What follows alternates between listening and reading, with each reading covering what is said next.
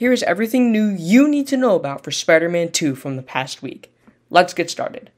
So first off, on Thursday, there's one trailer that I really want to talk about. It is the Spider-Man 2 Advanced New York trailer.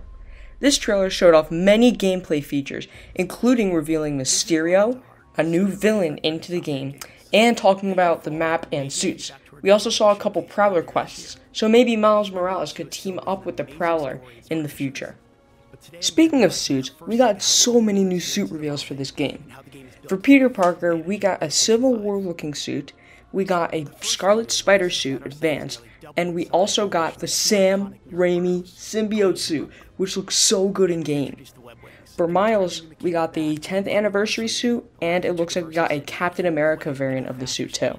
That really sums up what I wanted to talk about for Thursday, but let's get on to Friday, where it becomes really crazy. So on Friday, we got a bunch of new footage for Spider-Man 2 from people who have tested the game. And let's just say, we got to see a boss fight between Symbiote Peter and Dr. Connor's Lizard, and it looks so good. I'll show you the boss fight though.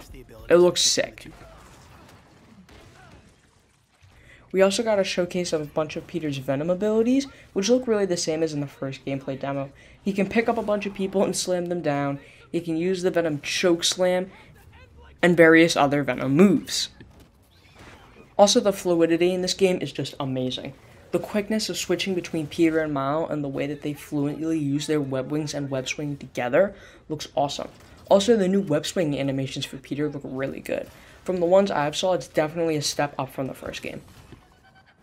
If you haven't already, smash subscribe because I will be supplying you with just the facts for Spider-Man 2. See you in the next one, and remember to like the video.